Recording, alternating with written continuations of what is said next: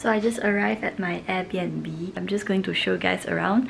So this is my workplace, and this is the wardrobe, the bed. Okay, this is so unhygienic. This is the balcony. My flight was at 10:45 AM. I woke up at 7 to get ready to go to the airport. I slept around 5 AM and I'm really tired. I don't know whether you guys can see this, but I think there's like a shopping center there. I was planning to go to the shopping center to get my camera charger, and also I wanted to get my bank account sorted out. And yeah, the rain is getting heavier right now. Not even sure whether I can go to the shopping mall anymore. Right below this apartment there is bank, so I will get my bank account sorted out. We'll see whether we can go to the shopping mall later.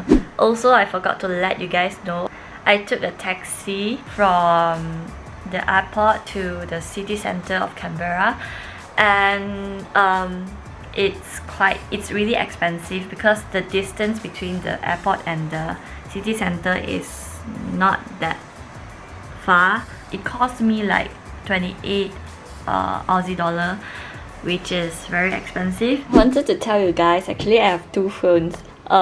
This is the phone with my Malaysia SIM card, and this is the phone with the Australia SIM card.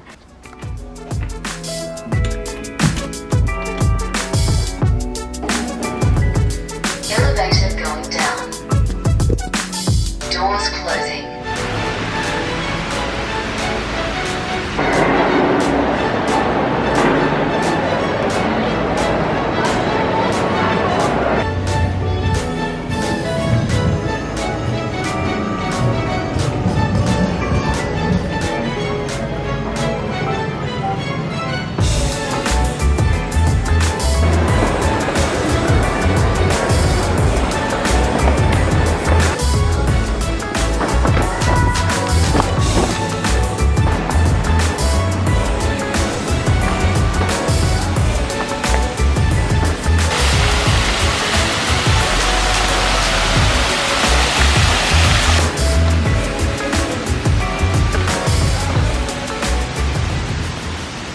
The shopping center is actually very near to the apartment. It's just like less than 3 minutes walk. The mall have already started to close down at 5, so I left the mall and I also bought some essentials.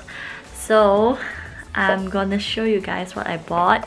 In the shopping center, they pretty much have everything. It's just it took me some time to actually find one of these. Like I already told you guys that I forgot to bring one of my bags back in Malaysia, and I left my formal shoe in that bag. It is important for me to have a pair of formal shoes because I have to wear it to university with my formal wear. It would be weird if I wear my formal wear together with my sneakers. So I have to buy another shoe, this pair of formal shoe.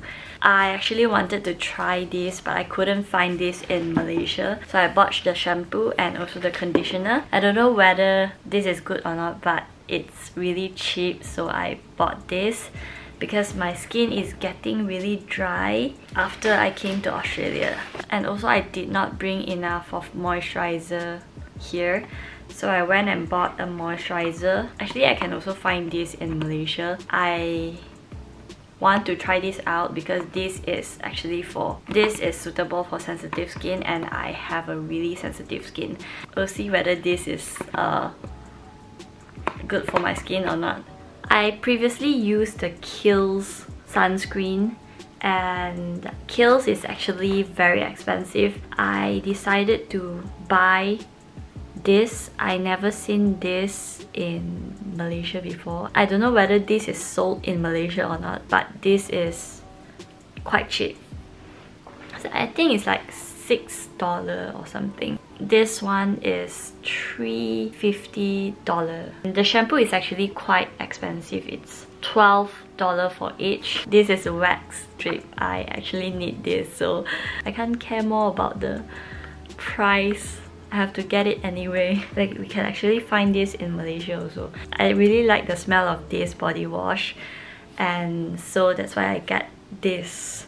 I forgot to bring my tweezers here, and this is actually, I consider this as quite expensive because this is $4, which is quite expensive if I convert into Malaysia ringgit. I need this because my brows is getting very messy here, so I have to like remove all the extra eyebrows, yeah, to make my brows look more neater. Like, it's mostly essentials. I don't buy something extra right now because everything in Australia is expensive, and I'm trying to save up some money. I actually really happy that I found this, because this means that I can shoot my YouTube video with my camera. I have a dinner plan at 6:20 with my senior, so right now I'm just going to chill and I'm just going to rest for a bit before I have my dinner.